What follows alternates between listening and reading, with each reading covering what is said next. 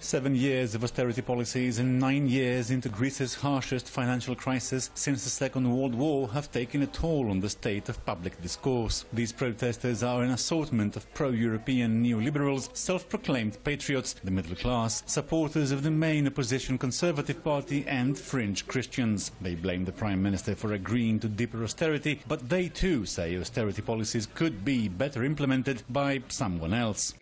We need another government to implement austerity, and we call on the current government to resign. We know that the Conservative Party will win the next election, whenever this may be held. We need a government friendlier to European partners, one that addresses that the real issue is not the country's debt, but equal opportunities for all. The country's economy can be bettered with detailed and surgical implementation of agri policies.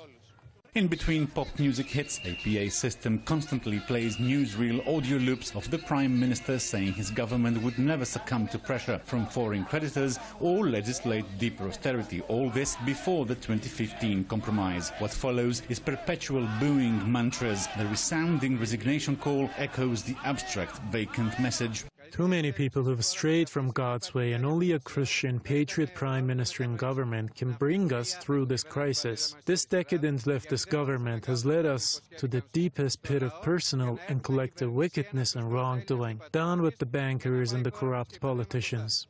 Some say that austerity feels the same, be it implemented by leftists, conservatives, socialists or any heavily indebted government with no leeway beyond a policy compromise. Greece's non-serviceable €340 billion debt, as admitted by the IMF, remains at the epicenter of loan agreements that have tied up the country's state budget to pro-austerity adjustments until the year 2060. Managing Greece's debt crisis in political terms is a battle yet to be won. Even though this protest does rely on the fundamentals of the austerity-afflicted experience, it offers no political breakthrough from the common misconception that a problematic national economy needs only be financially reprogrammed. Konstantin Venizelos, Press TV Athens.